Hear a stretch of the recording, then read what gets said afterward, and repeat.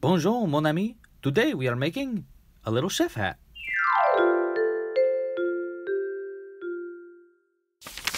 Hey there, I'm Louie, and in this video we're going to be making a little chef hat to go along with this little finger puppet guy, that little finger puppet chef that I'm making.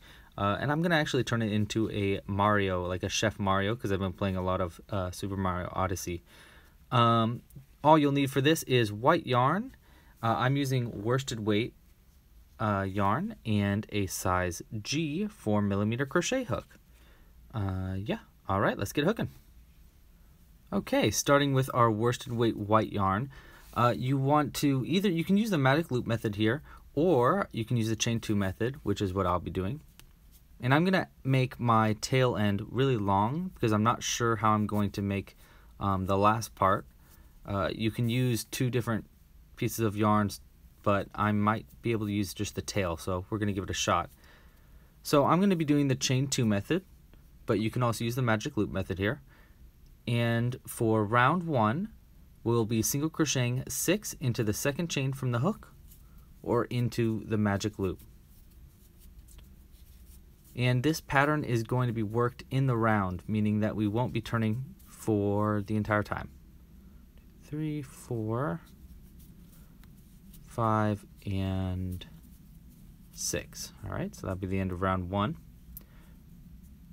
For round 2, you want to increase into each stitch all the way around. So we want to get to our first single crochet we made right here. If we can, there we go. And you want to increase, meaning that we single crochet 2 into each chain around. Now I'm going to be working around this tail just for the first few stitches to kind of close in that end there. Okay. And again, we'll be increasing into each stitch all the way around. And that's going to bring you up from 6 stitches to 12. Because you're putting 2 single crochets into each stitch. Just a couple more here.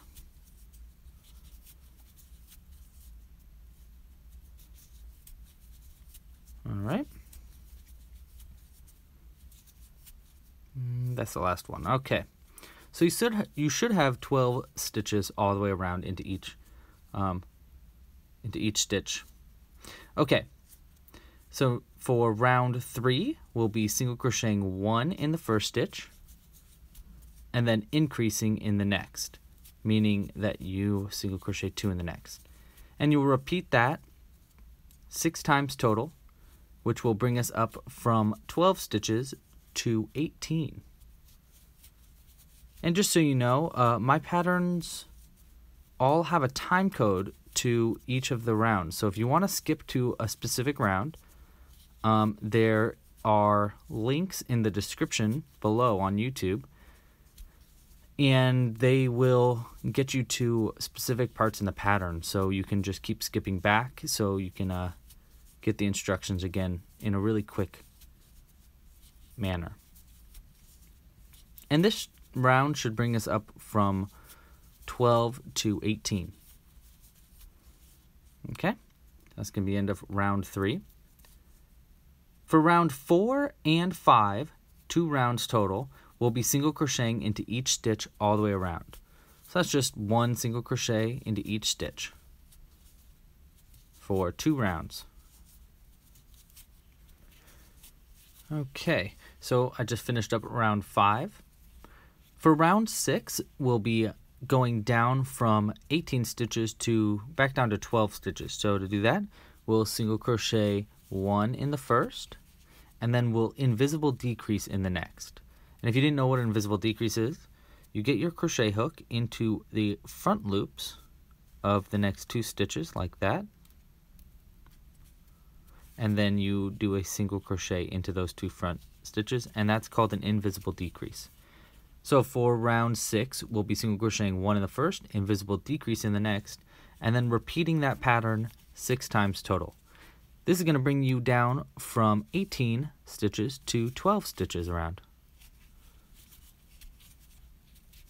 Invisible decreases are really useful when you're making amigurumi because, I mean, like the name suggests, they're invisible. You can't really see them very much. I like to use them pretty much any time I want to decrease slightly. So I use them a lot more often than I use single crochet 2 together, for example, because that's not really, it pretty much does the same thing but is more noticeable.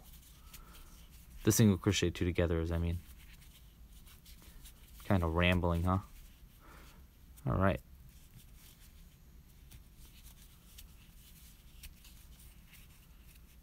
Okay. So now for the next 2 stitches, or 2 rounds, rounds 7 and 8, we'll just be single crocheting into each stitch around. And there should be 12 stitches around. So into each stitch all the way around, we just single crochet 1. 2 rounds total. Okay, so I'm just finishing up round 8.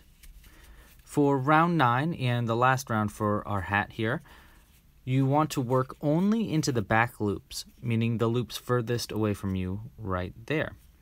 So to do that, we'll be half double crocheting into each stitch all the way around, working only in the back loops.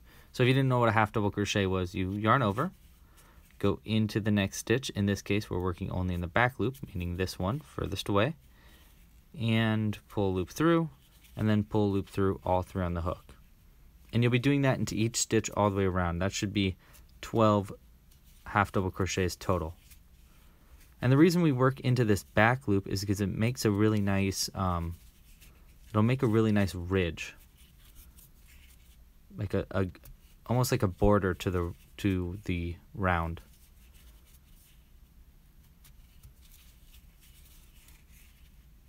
So you should have 12 half double crochets total by the end of this round. Okay, so we're at the end of our round here. Done 12 half double crochets. And now, to finish up the crocheting bit of making our hat, we will slip stitch into the next stitch. Boom. You can cut the yarn. You can leave a pretty long end, especially if you're going to sew this onto some amigurumi, which I will be. I'm making a little Mario. And you pull it all the way through. And now you can do the hidden end trick. So if you didn't know the hidden end, I'll show you it real quick. You go in through the back of the next stitch over, and then down through the middle of the last, the slip stitch that we just made. And then you go into some stitches under it. And that should make an end that looks the same as all the rest, so you can't really tell where the begins and ends. Now I'm going to leave this end long because I'm going to be sewing it onto the head of something, but you can tell it's missing the little bumps in it. So I'll show you how to make those really quick. Grab a new strand of yarn, or you can try using this middle strand. I thought it was going to work with this middle one, but I don't think it's going to. I think it's going to be easier with a new strand of white yarn.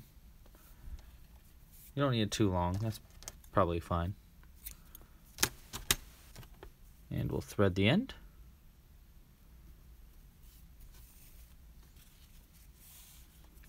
And you want to go into the back, so you want to find the end, like where the end of a round is. So there's the end of a round. And you want to go in through, not through the very center, but just above it, like right there.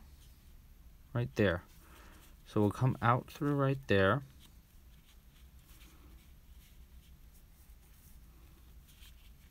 And you want to go a few rounds down. Go down to like that round. That's probably pretty good.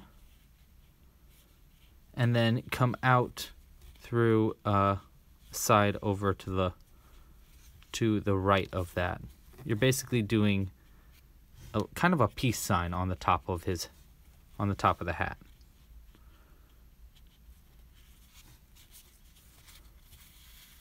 Okay. Then go in through right there. And then I would say out through, like, let's go like right here.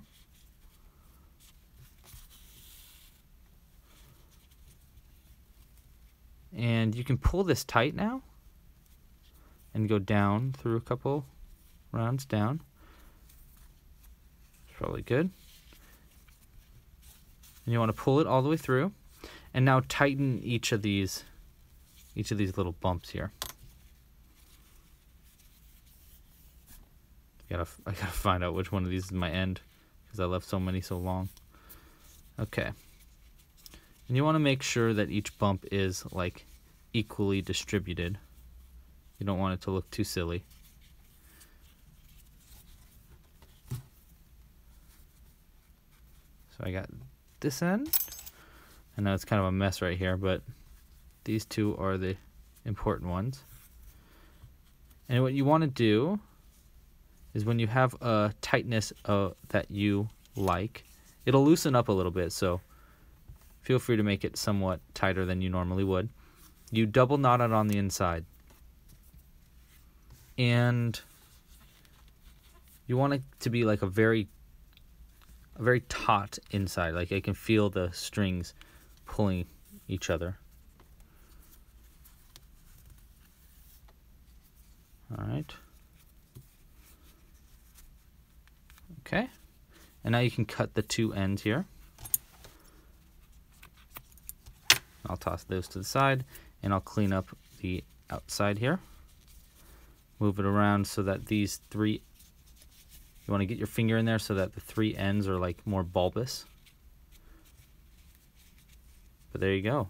There's our little chef hat. We want to keep this end for sewing onto the body and cut this long tail right here. But it doesn't really matter what's on the inside. You can see it's kind of a mess in there, but that's all right. And now we have a little chef hat. Now let's continue on and make our Mario, or chef, if you're making a chef. Thanks so much for watching. If you want to make this full chef and turn it into a Mario, or however you like to do, this is a club crochet pattern, so you can get the patterns at clubcrochet.com/chef.